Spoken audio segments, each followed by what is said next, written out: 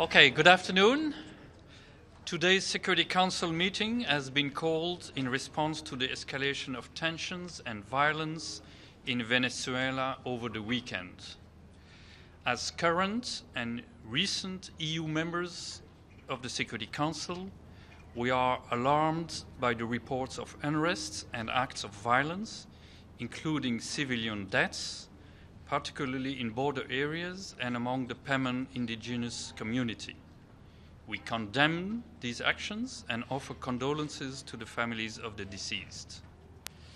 We call on the security forces to show maximum restraint, avoid the use of force, and allow humanitarian aid assistance to enter the country and reach its intended recipients, those in Venezuela and in the neighboring countries who need it most. We condemn the use of irregular armed groups to intimidate both civilians and members of the National Assembly who are mobilizing to distributing assistance. We are committed to providing humanitarian assistance and development aid cooperation in order to alleviate the suffering of the most vulnerable, those who are most in need in Venezuela.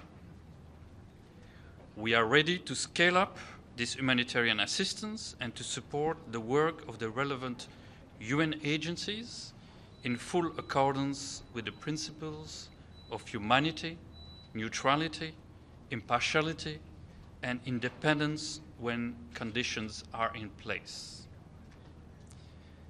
We reiterate that the presidential elections last May in Venezuela were neither free, fair, nor credible, lacking democratic legitimacy.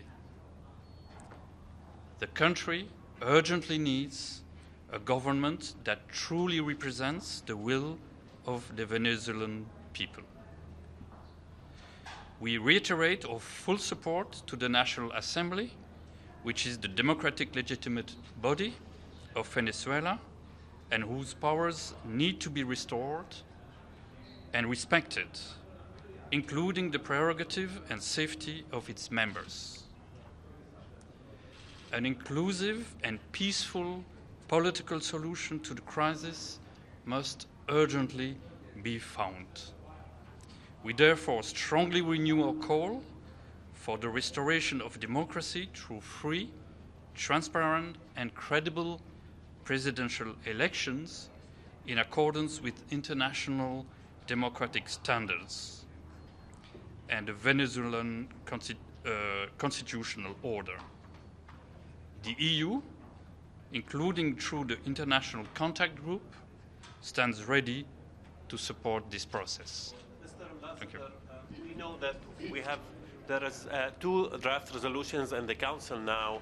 Are you planning to support one or both, or what's your position on these drafts, or are you planning to take your own initiative? Work in progress. Thank you.